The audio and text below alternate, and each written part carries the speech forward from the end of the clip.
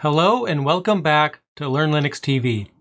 In today's video, I am going to review this laptop right here, which is a Latitude E6430 from Dell.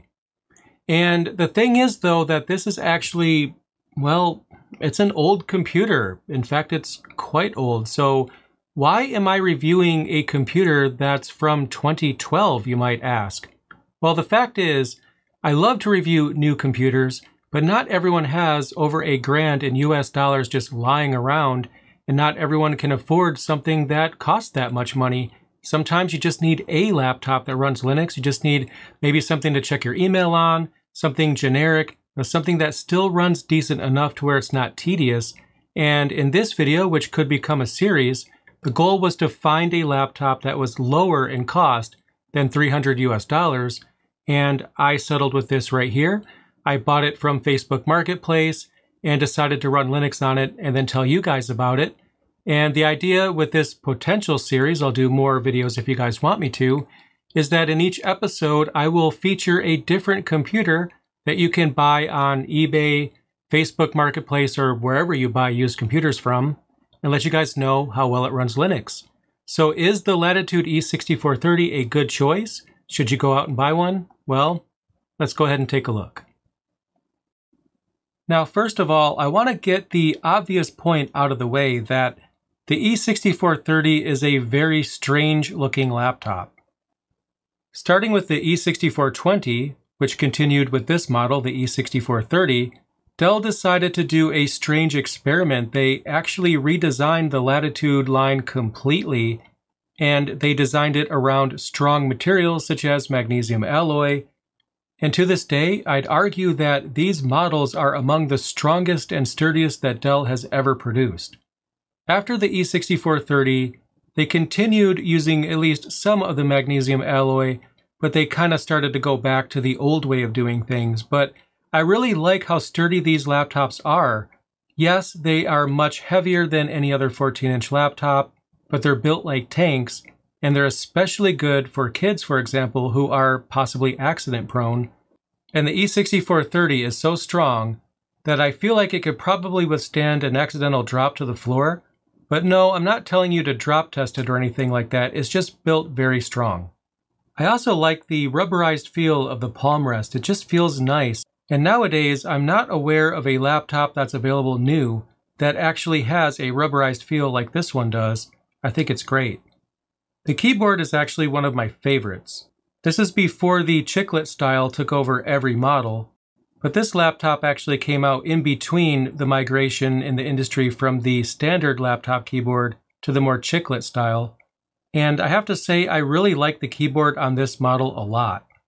When this model was new, you could order it with a backlit keyboard or a non-backlit keyboard.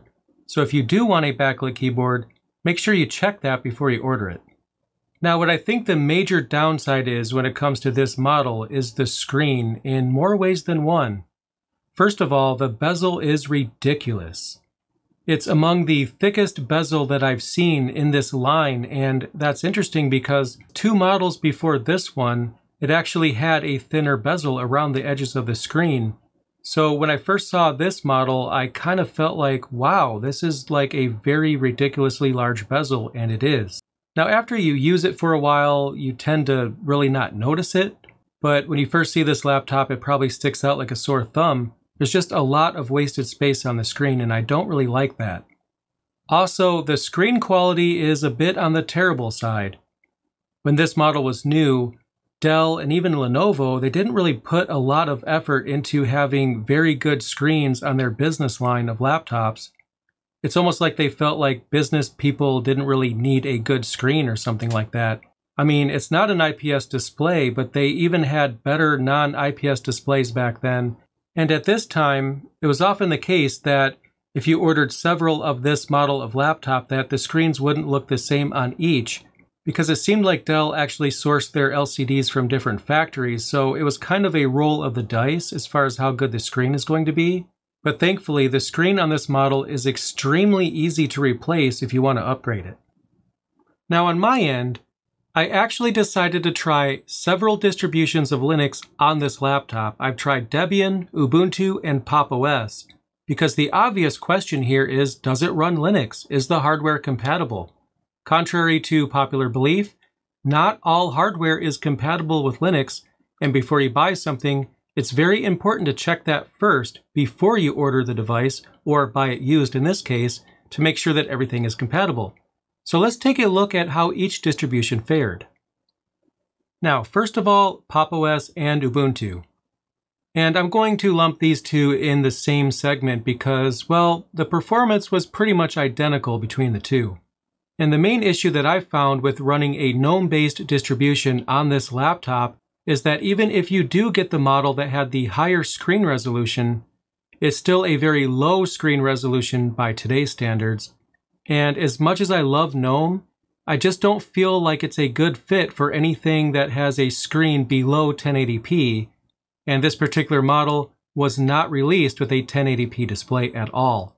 When it was new, you were able to order it with a display that had a resolution of just 1366 by 768, or you were able to pay a bit more and upgrade the resolution to 1600 by 900, but neither resolution is all that great for today's tasks. And to make matters worse, this particular laptop that I've purchased has a watered down screen, and that's one of the downsides about buying a used laptop. You could have something that's defective or partially defective, and the screen was actually better than this one in screen clarity, even if you had the worst screen that they made it with. And that's one of the downsides about buying any used device. You just don't know what state all of the hardware components are in. And even if you ordered this laptop new with the worst screen that they had available, it would still look better than this one does. But again, the screen is easy to replace. So due to the fact that the GNOME experience wasn't that great, given how much screen real estate GNOME actually uses, I also decided to try out the Mate edition of Debian as well, which I feel is a greater fit on this machine because, well, you get more screen real estate. It just doesn't take up a lot of screen room for all of the components of the desktop environment. Now, out of the box, everything works on this model except for the Wi-Fi card. On all three distributions, the Wi-Fi card was not detected at all. And if you were to go to the network settings section on any of the distributions that I've mentioned, you will find that Wi-Fi is just not an option at all. Now, thankfully, this particular problem isn't very hard to fix. On Ubuntu, for example, all you have to do is go to Additional Drivers, and once there, it'll actually detect that you have a Broadcom network card, if that is what you have, and then offer to install the driver for you. Once you do that and then you reboot, Ubuntu will have access to Wi-Fi and it works just fine. And Pop! OS has a very similar procedure. You just go to Pop Shop, you just go to the second tab on the top, and then you'll have an option to go ahead and install the proper driver to get Wi-Fi working. And from that point forward, you'll have no problems connecting to Wi-Fi. Now, Debian is a bit of a special case because it doesn't have a helper utility like Ubuntu and Pop! OS has to facilitate the installation of proprietary drivers, so you have to do a little bit of manual work in order to get that going. Essentially, all you have to do on Debian is just connect an Ethernet cable temporarily, enable the non-free repository by adding the non-free keyword to the sources.list file in the etc apt directory. Then you run apt update, and then you install the proper package. And then once you do that, you're all set and ready to go. You reboot the machine, and then you'll have Wi-Fi. Now, a common forum post that I see when people ask for help is, how do I get Wi-Fi to work on my device? And usually the answer is basically something like what I've just mentioned. You have a driver that you need to install, you install it, and you're good. But I have a simpler way to get Wi-Fi working on Dell Latitude laptops, especially those that ship with the Broadcom chip. Basically what I do is I just remove it, and then I replace it with a supported Wi-Fi adapter that works out of the box. So what I did was I ordered an Intel Wi-Fi card, and it only cost a little more than $10 US, and then I replaced the Broadcom chip that it came with the Intel card. And I have a very, very special place where I put all of the Broadcom cards that I have in my laptops for safekeeping.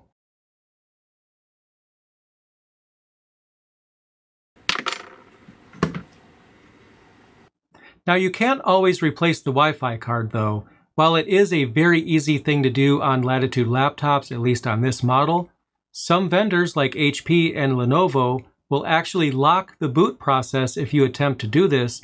So before you replace the Wi-Fi card, just make sure that you can.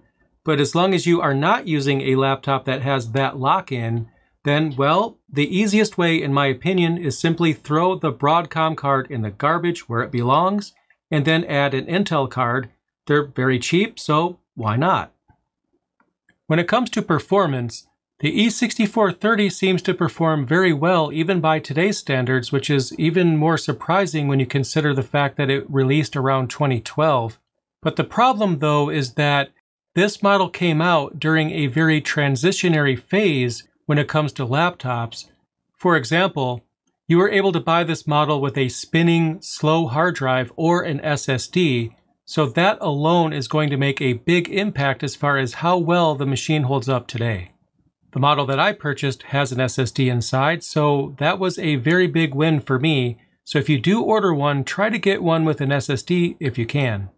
As far as the CPU is concerned, there were a few different CPUs that were shipping with the E6430 when it was new.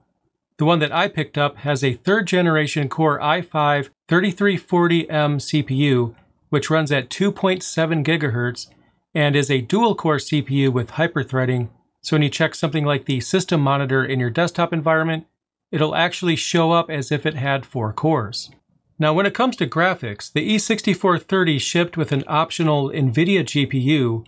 Intel was standard, and the model that I have here has an Intel GPU, and I don't have an NVIDIA model to test in the studio right now, but when I actually tried the NVIDIA model back when this model was new, I did have problems when I ran Linux on it. However, it's very possible that those issues have been solved today, but this laptop came out around the beginning of the time when hybrid GPUs were first coming out, so again, this model did come out in a very transitionary stage in the market. I would recommend that you try to get an Intel version if you can. Even if you do get the NVIDIA version and it works well, I'm not sure if the NVIDIA card that shipped with this model would actually make that much of a difference today, so I would recommend that you stick with Intel if you can. When it comes to memory, the E6430 has a maximum of 16 gigs of RAM. And honestly, that's not all that bad. Even nowadays, we still have computers that are shipping with 8 gigs of RAM and also 16 gigs of RAM. And 16 gigabytes by today's standards is, well, passable. Now, the model that I purchased came with 6 gigs of RAM. So what I did is I went onto Newegg, and for around $75 US, I was able to max out the memory on this machine.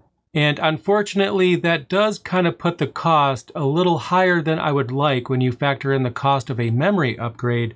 But considering that I paid about $250 for this, and the memory cost $75, I was still within the $350 limit that I set for this series.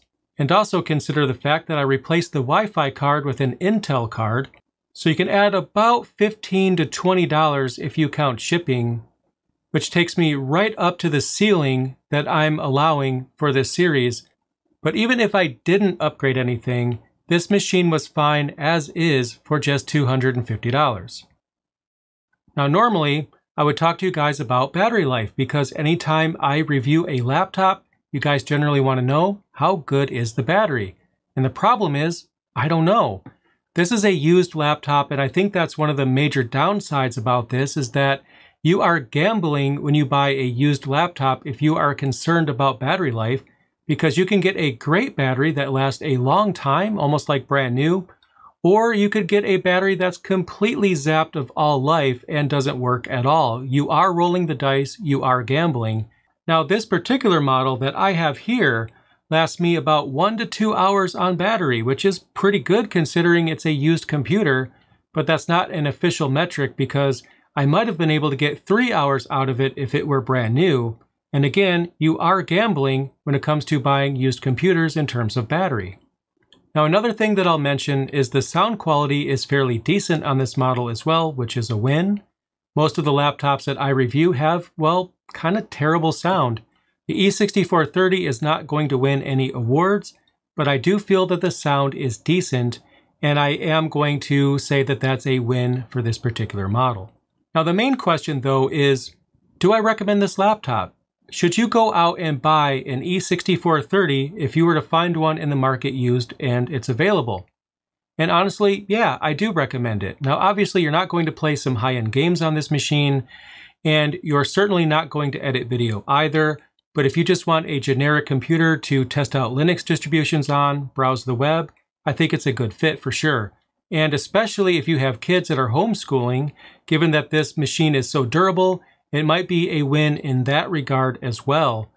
And another thing that I like about it is that it actually supports a hardware docking station that you can get for about $30 US used, and it can essentially turn this machine into a desktop, which is pretty cool.